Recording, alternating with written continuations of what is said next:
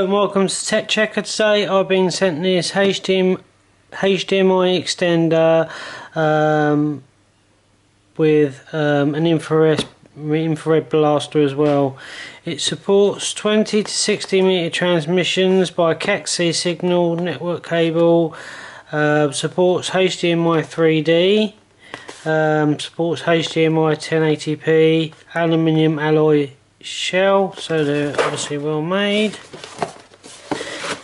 Inside the box, right, so you get a unit for each end. There's one, there's the other, a couple of power supplies, an infrared blaster, and some instructions. So we'll look at those. To one side. Right. Do not mix up the RJ45 sender and the RJ45 HDMI receiver before installation. Do not plug in when is working. Do not hot plug in when working. Use a DC5 power supply only. Make sure the specifications match the adapters if not supplied by the factory. HDMI LAN sender and HDMI receiver. Okay, so you've got a power, HDMI and infrared in, and you've got a reset button, the CAT5 and the link, and then on the other one you've got a reset, CAT6 and the link, power in, HDMI and the infrared. So let's get nice and small. They're a lot smaller than I thought, so that's nice. So,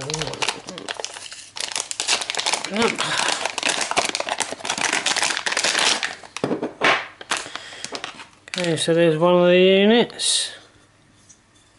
It's got 4 holes, so you can screw it down if you want to.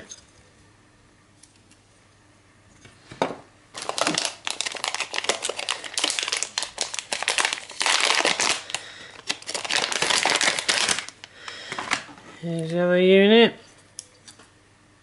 So this one's got sender on it, and this one's got receiver on it. So HDMI goes in here to that one, into the television. And then here you've got the IR blaster. So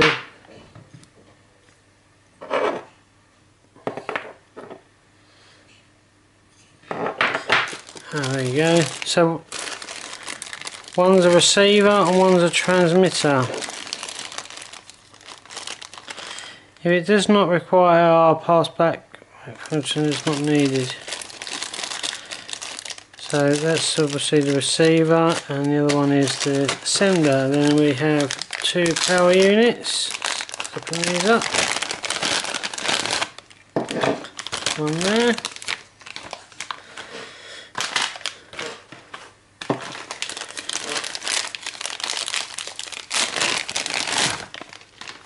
There's another one there.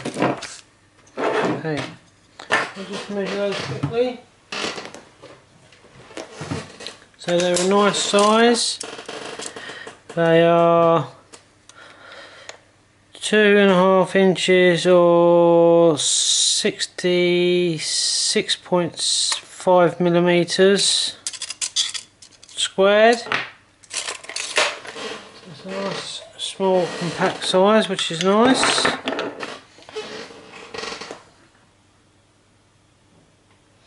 Okay, so I'm going to go and get a CAT6 cable and I can connect these up and test them. Okay, so I've got a cable and I've connected it between the two, and if you can just see there, I've now got a solid light on that one and I've got a solid light on this one. While you're connecting it, it will be flashing. Once it's linked, it stays on permanently. I'm now just going to do a quick test.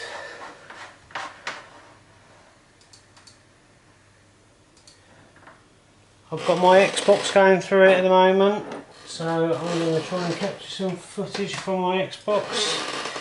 It's just going to be the home screen, etc., just to show that it does work. So at the moment it's coming from my Xbox, which goes into the in, and then it comes all the way out and it goes into my HD capture video capture device, and then that goes into the television. So this is interrupting the link. I can see the picture on the telly, so all I have to do now is press the record button, which I've done. Just get my controller, log in.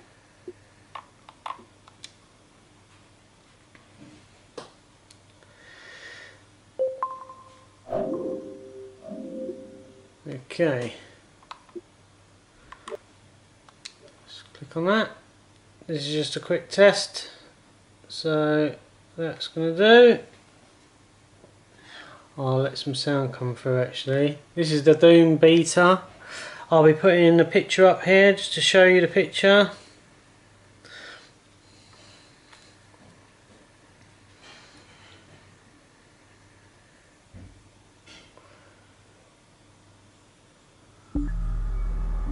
And this will support up to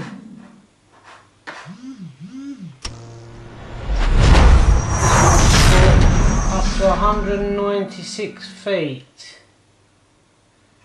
So cable lengths adjust automatically between 1 and 60 meters.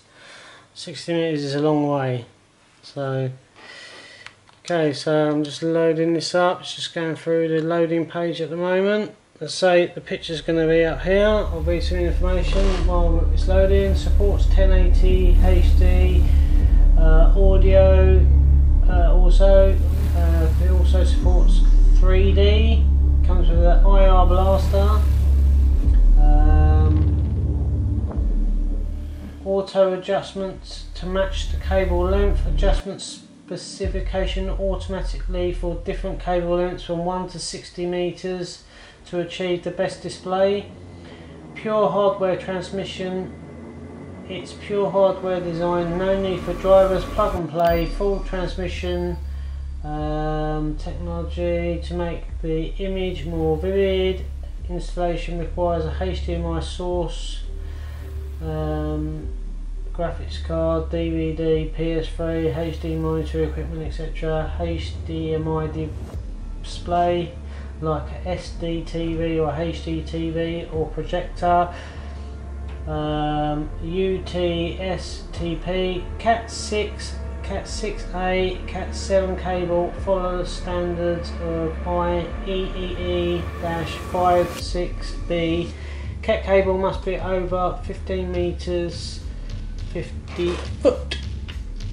Right, so look, this cable is not obviously anywhere near that length, and this is actually CAT5E cable. I haven't actually got any CAT6 cable. If this doesn't work, I'm going to have to go and order some. So I'm just going to connect now. Okay, so let's find a match. So this is a real life scenario. I've got it connected through my Xbox. It's running through this cable. I'm watching it on the screen. There's no visual loss. You can hear the sound. Let's turn up. That is the sound of the game.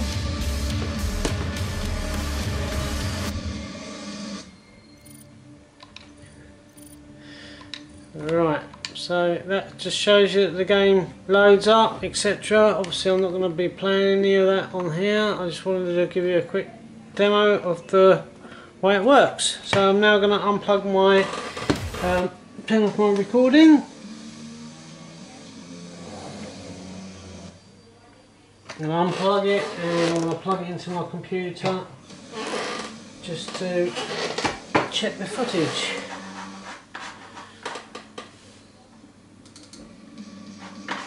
Okay.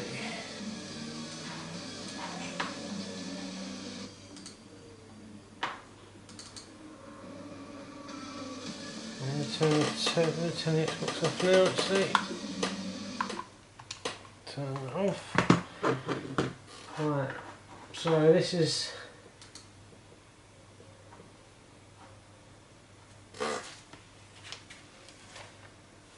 and that's playing perfectly.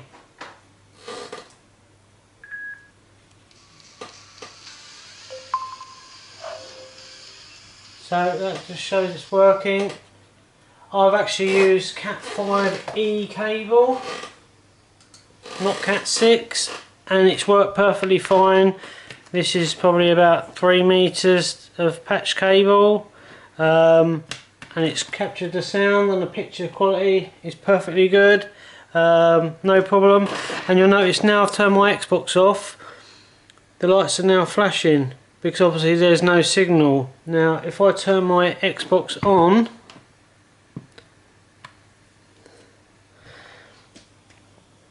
when it's there, it stopped flashing and it's linked. So that just shows you how quickly that's connected, and the picture is now on the screen. So it's near enough instant from turning it on to the picture coming through. I'm going to turn it off. And there you go, it starts flashing to show that there's no signal. So when there's no signal, it's flashing. As soon as it gets the signal, it stays on constant. Very easy to set up. Your HDMI goes in one end, your input source goes into the sender, then the receiver into the receiver, and then it goes out. So it goes all the way around, and it basically goes through the CAT cable. So you can run this cable up to 60 meters long. And it's obviously going to be a lot cheaper than having a 60 meter HDMI cable, and there's no visible loss of any picture quality.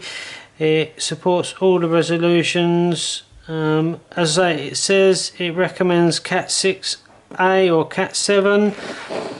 This is CAT5E. Let me unplug it just so you can see. There you go. CAT5E. So it does work on CAT5 even though it doesn't specify it. So at least it saves me having to buy a CAT5E cable, because I've got plenty of long CAT5. Sorry, it saves me having to buy a CAT6 cable because I've got plenty of long CAT5E cables. So that's the result. So if you're looking for an extender, it's very good, works really easy, no drivers, nothing. All you do is you plug one end of your HDMI in with the power, the out on the other one going to the device, your TV and the power, connect the cable in, and that's it. Job's a good one.